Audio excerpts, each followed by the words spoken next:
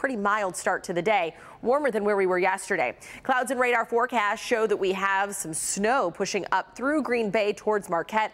That impacts the upper peninsula today. Here in the lower peninsula, we're going to be just dealing with some rain showers later in the day. And for now, just the cloud cover as most of that moisture tracking south of the state line at this hour.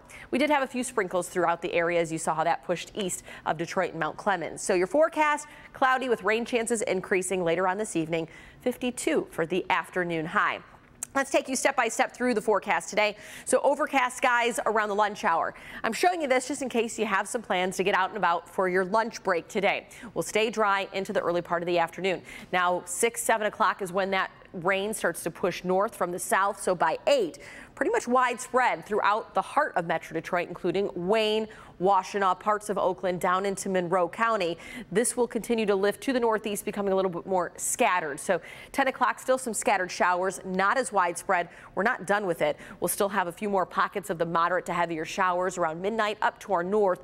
Then as we go into Thursday morning, watch what happens by 7 a.m. More widespread moderate rain returns. Pointing this out because this is going to make for a slower morning rush hour drive on your Thursday as we'll be dealing with rain. But hey, rain, better than a lot of snow, right? Or ice. We're not going to be dealing with that as temperatures get into the mid, if not upper 50s tomorrow. So we hold on to rain showers throughout the morning. By about 10 a.m. or so, most of that pushes east.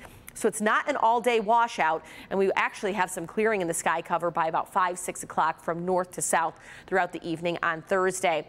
Friday will be a bit cooler in the wake of a passing cold front, but then we will have another chance for some rain going in the weekend.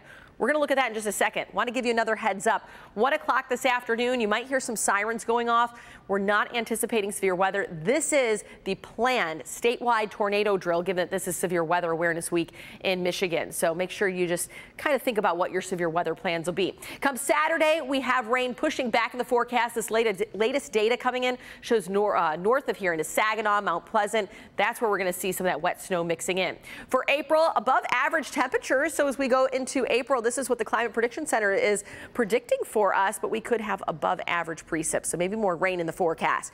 Your forecast, though, shows 40s Friday and Saturday, back in the 50s on Sunday. Darnell, that's going to be the pick day of the weekend.